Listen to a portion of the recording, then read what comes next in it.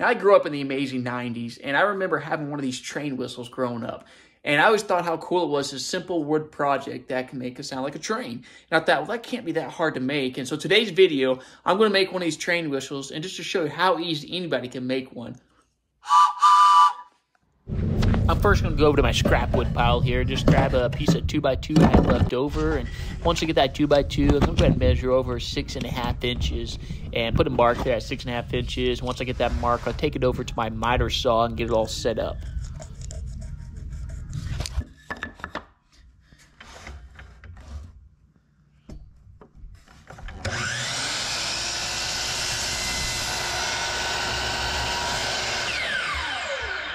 Next, what I'm going to do is go ahead and cut off an additional 1.25 inches, and you'll see what this piece is here a little bit later, but keep that piece and put it to the side. I'm going to grab that 6.5 inch board that I cut, and I'm going to go ahead and measure 3/8 inch from the edge here towards the center, and just make a square all the way around it here. Now, I don't have a drill press, but I picked this off Amazon for about 40 bucks and kind of made my own drill press, and it works out great for small projects, and it saved me a couple $100 from getting a drill press, and just a simple way to get nice straight lines. Now I'm going to put in my 3/8 inch bit into my drill press here and go ahead and just drill as far down as I can. It won't go quite as far as I need, but not a big deal. I'll put another bit in my drill and be able to get that fixed. And then next, I'm going to put a longer bit inside of my drill here, same size bit. I'm going to go and start with 4 3/4 and drill all the way down 4 3/4.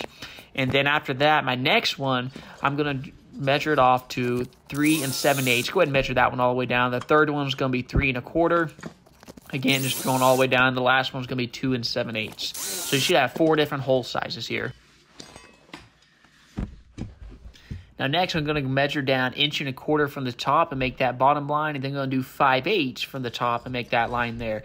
And then I'm going to find the dead center, which 1.5 inches should be 3/4. Just measure to make sure. I'm going to make diagonal lines, 45 degrees, just like this on all 4 sides.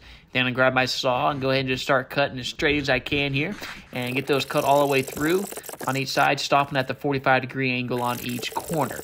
And you'll kind of see why here in a little bit how this gives this nice 45-degree angle that allows for the sound.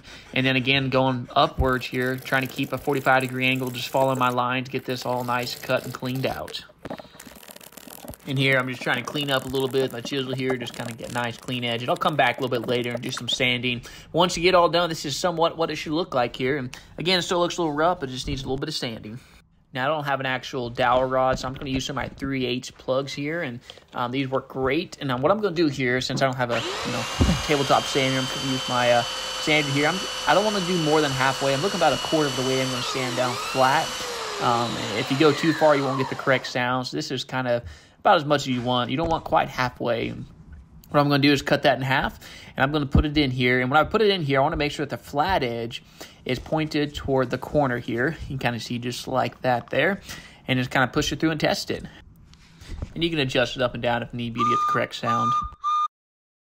Now, if you remember this guy that I told you to remember, don't throw away. We're going to use that piece now, 1.25 inches. I'm going to grab an 1 1/8 bit, put it in my drill press here, and I'm going to go ahead and drill about halfway through. Not all the way, but about halfway through with this 1 1/8. And don't worry, this is definitely OSHA approved. Just don't mind the fingers there.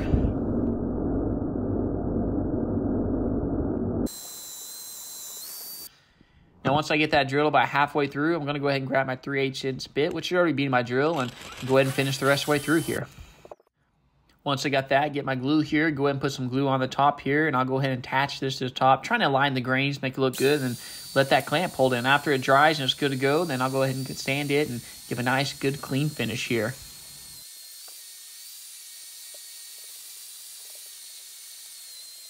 Once I finished this, I did some hand sanding after this, make it look a little nicer.